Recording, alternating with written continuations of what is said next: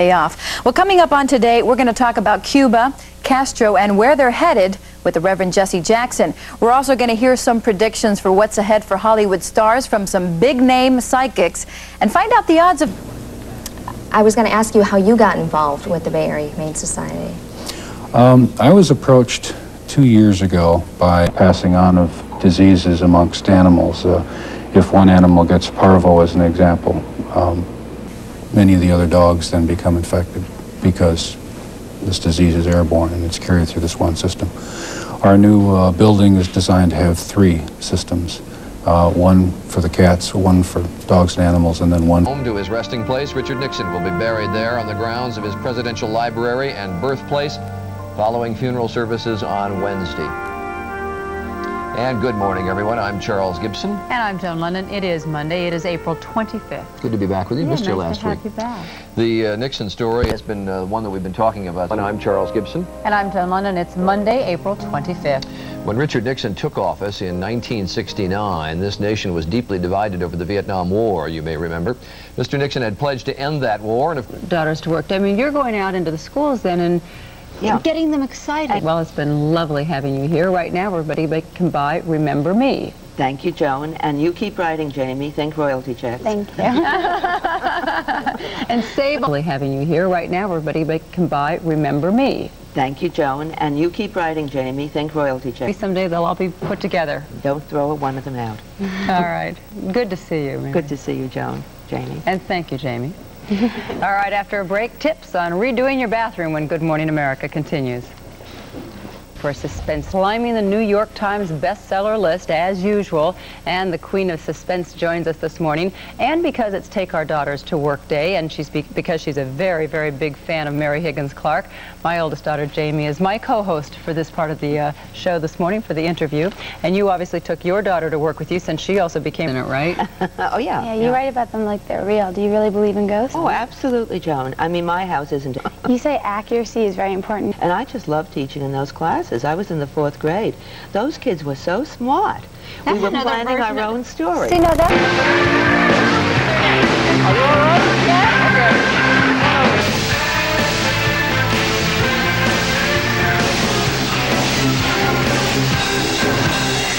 Hey! Welcome back to the program. Every time I come here, you claim... Now we know how to repel ants, gnats, moths, fleas, but I wonder if there's an indoor plant that'll repel cockroaches. Not a chance. We looked into it and no. No, wishful thinking on my part. Wishful thinking. I needed one to repel water bugs. I have no roaches at home, but like I get one huge like rainforest-sized water bug a month. It's a New York phenomenon, no doubt. Well, we go back now to the Kansas City Zoo, where meteorologist Bruce Jones from our Kansas City affiliate KMBC. Entire foot on the platform and push up using the buttocks. Whoa. Push up, right. Okay, so no more elevators, right? Well, you know, if you wear comfortable shoes, you would just use your legs and push up like this. Okay. Try it, stand up here, right? But not use your arms. Now that works your thighs. I feel it there. But watch on the way down. Go really slow, and just sit back down. It's like it makes you look really graceful, but at the same time, you're using the muscles in your buttocks. So you could think of using your quads on the way up and resist. It becomes, you know, you build it into your schedule, and it becomes like a little body shaper that you put into your everyday activity. Now you also recommend going up and down stairs. Yeah, stairs are great. Okay, let's try that. When I worked... And good morning, Melanie. Good morning, everyone. Melanie's actually going to be with us. I'm Charles Gibson this morning. And I'm Willow Bay this morning as well, sitting in for Joan Lunden. Actually, we're Charlie Gibson and Willow Bay every day, but we also are this morning. On screen, life is good for actress Melanie Griffith. I love that phrase, life is good. There was Randy Travis, I think, was on our show a couple of months ago and said, my life is good. He got about 6 syllables into good. But anyway, life is good for Melanie Griffith. She's now still... See this sweater? I do. It's a scientific breakthrough of sorts because it wasn't dyed this color, it actually grew this way because breeders have figured out how to grow cotton in a range of colors. And that may be good news for consumers and the environment. That story coming up. Also, Spencer saying, gee whiz this week, because of a hot-selling device that tells you how much time you've got left in life. He'll show us how it works after a few more ticks of the clock. But first, We get caught up with all the news. Here's Morton Dean at the news desk. Mort? Right. Morning. Habits die hard. Tim mentioned in the piece that Home Improvement is Wednesdays at 9, and it isn't anymore. The new season finds the show on Tuesdays at 8 here on ABC. And be sure to watch Good Morning America this week for part 2 of a candid interview about Iran-Contra with Robert McFarland. We'll see you next week. Have camera, will travel. Our next guest is a noted photojournalist who has gone around the world to shoot some of the most famous faces of our time. We're happy to say that Linda Celebrity Profiles. Good morning, Linda. Good morning. Hi. So what are you going to be bringing us? They're actually photographic essays comprised of You have Tony Bennett as an artist, not as a singer, but as an artist. And today we have some... Would you do it again alone? Well, we're glad you're here, and I'm glad it was you and not me who was doing it. Thank you very much. Bravo. Thanks, Denise. Mama didn't raise no fool. Well, now with the 5-day forecast, we were talking. Fascinating story, Joan. Thanks very much. Thank you. In a moment, the topic of conversation, and NBC's John Palmer is here to tell us why. John, good morning and welcome back to Today. Thank you, Elizabeth. Thank you very much. Well, we're giving up everything there is, right? Elizabeth, does that sound like a lot of... Tomorrow's show, we'll discuss it. I can give up anything, anytime. Changed her. I think it's made her a little more melancholy.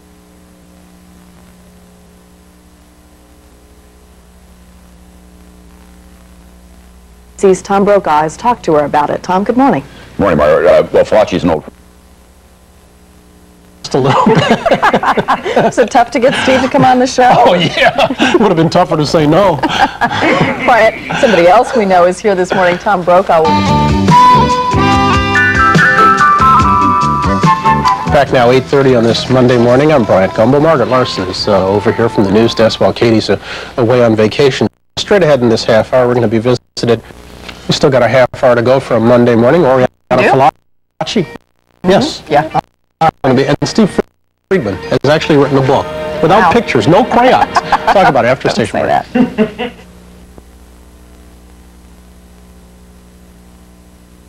For a Monday morning, Oriana Falachi. Yes. Yeah. It's going to be, and Steve Friedman has actually written a book without pictures, no crayons. Talk about it after station break. An amazing person, and you're going to lose that bet. I bet he is jogging by October. Yeah, but that was the purpose of all of this, was to lose that bet.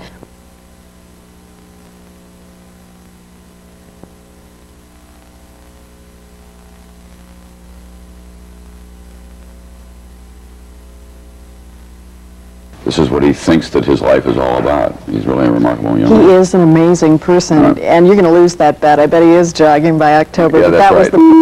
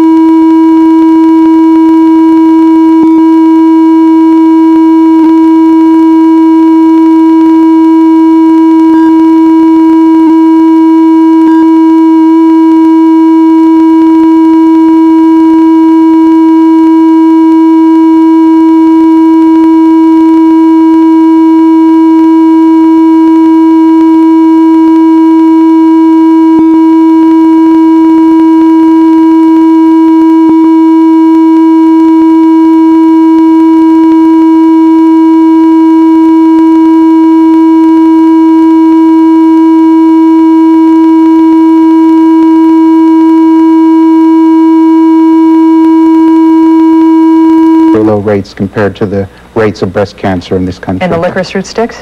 Again, it contains inhibitors that prevent cancer in the laboratory. We're still thinking about how we can get this into our diet. I hope it's just a year down the road we can bring you back and you say, yes, in fact. Talented people have gone on to do a lot of things. Yes. Obviously, now you're directing this.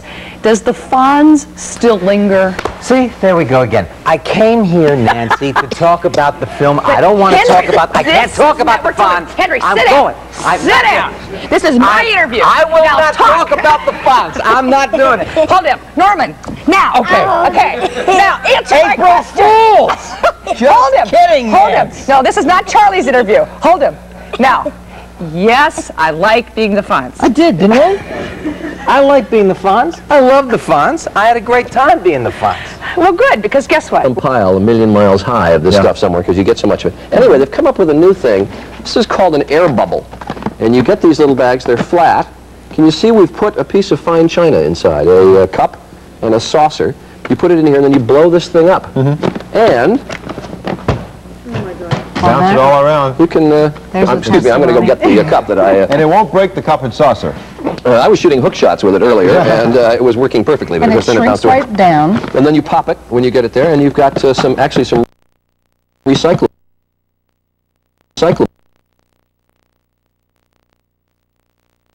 That is neat. It really is nice. There we Well, go. that one This works. time I caught it. Okay. We also have crayons that are made differently than most crayons. They're non-toxic. They're It's a drain, sink drain. Mm-hmm. Don't have to put the toxic chemicals in because the bottom of it pops out, so when all the hair and all the stuff collects on it, Right. you just pop it out, empty it, put it back together, and put it back together. Idiots like me. Paula Lyons is always here talking about our consumer editor, talking about the fact that you got to watch out for lead in various products, particularly in plates, other things. This is a little thing called a lead checker. And they come in a packet of about 12 or so, so you can check a lot of things in your house. I'm taking these home. Okay. All right. And what else? I have kids. You got a doll? Yeah.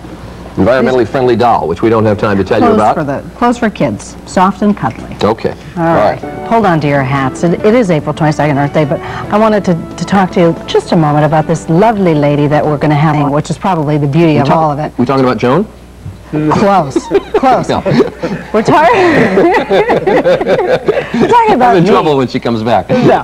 We're talking about a young woman this is how she dressed in the 60s. She lived in my house for a considerable period of time. Oh, yeah. And if she still lived in your house, she'd probably be worth thousands of dollars. We're going to talk about that, too. The old one's a fashion show for Barbie today. Is that right? And good morning, everyone. Good to have you with us on this Earth Day, 1993. I'm Charles Gibson. And I'm Dana King, sitting in for Joan Lunden. It is Thursday. Yeah? And what would the date be? The 22nd. I knew you'd ask me that. You got it. We're going to go back to Waco again. I'm sold on this, but what if you're both a buyer...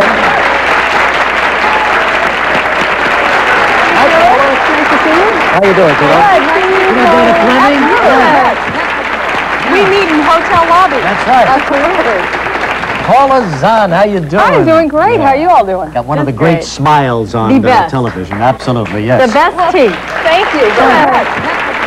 We meet in hotel lobby. That's right. Absolutely. Paula, Zahn, how you doing? I'm doing great. How are you all doing? Got one of the great smiles on The best. television. But it's the darndest thing. Watch out. Believe me, she'd like to. It won't hurt. Watch out.